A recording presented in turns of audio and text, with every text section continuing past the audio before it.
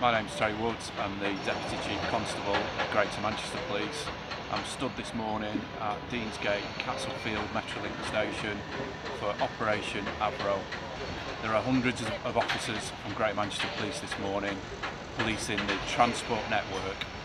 Transport network's crucially important for the public of Greater Manchester and the businesses of Greater Manchester. So today we're focusing on the network. There are going to be hundreds of officers reassuring the public, but also importantly responding to the information that we've got. So we are going to see a number of arrests today of criminals who use the network.